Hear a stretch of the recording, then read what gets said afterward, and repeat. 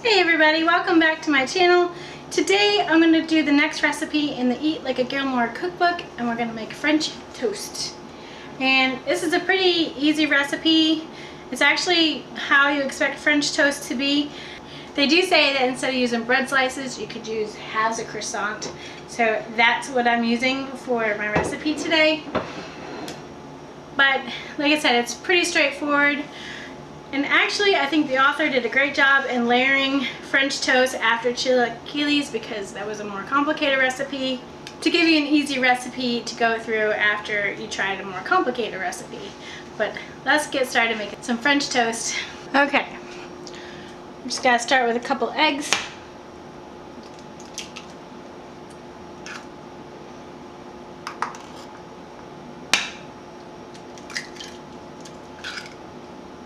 Whisk together real good.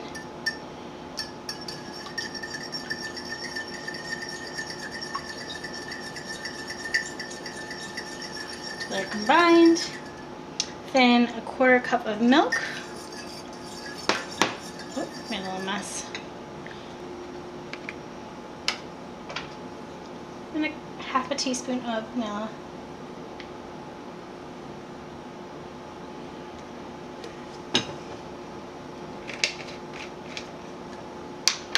And stir it up.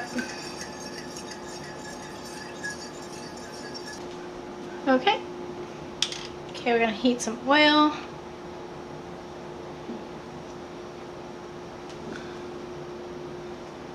Okay, we're gonna dip both halves of this croissant in the batter. Make sure it's fully coated. It's a little difficult with the croissant because of the edges.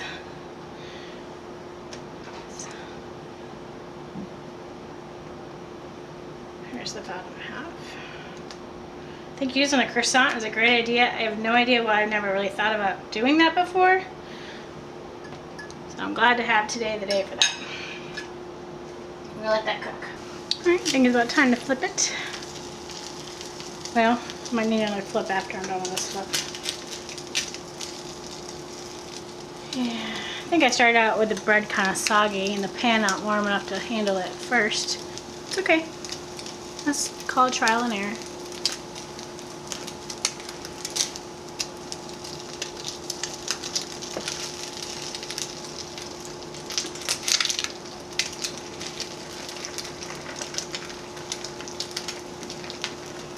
It doesn't take long to do the second side.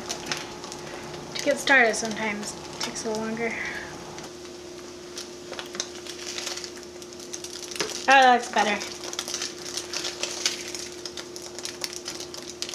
Nice golden brown color with the egg and the bread there.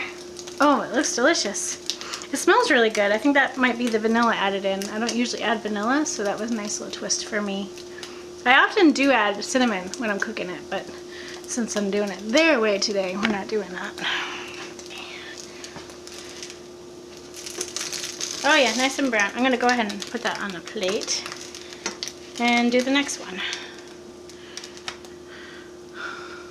Okay, here's the French toast. I made it with butter croissants, 2 halves of 1. I'm going to put some maple syrup on it and give it a try. Here's some syrup. Good amount of syrup.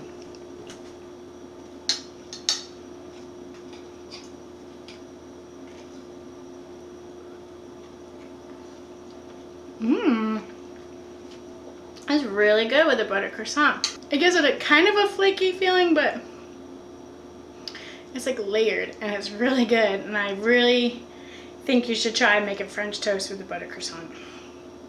I hope you all have a great day. Don't forget to subscribe because I have more fun recipes and other things coming up. Y'all have a great day. Bye!